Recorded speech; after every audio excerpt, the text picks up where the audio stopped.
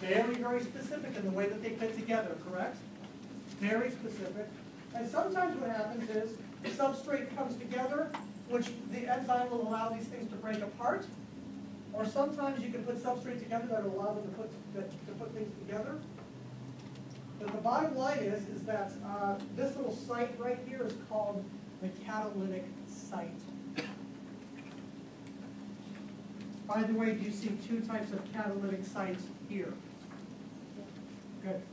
And in one of them, the catalytic site changes its shape, doesn't it? Next, I think that these words are self-explanatory. Exoenzymes are enzymes that are meant to be used outside of the cell, and endoenzymes are used to be used inside the cell. I think that's pretty straightforward, exoenzymes versus endoenzymes, right?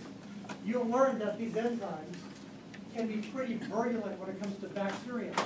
I'm going to teach you some of the enzymes that bacteria make them so dangerous. Right? Next, we have enzymes that are always on and are always produced in the same amounts all the time, but we have regulated enzymes that will only be turned on or turned off at certain times. Do you agree that it would be efficient to only make insulin and produce insulin when there's sugar in the bloodstream? Yeah, I don't think it would be good to be making large amounts of insulin all the time.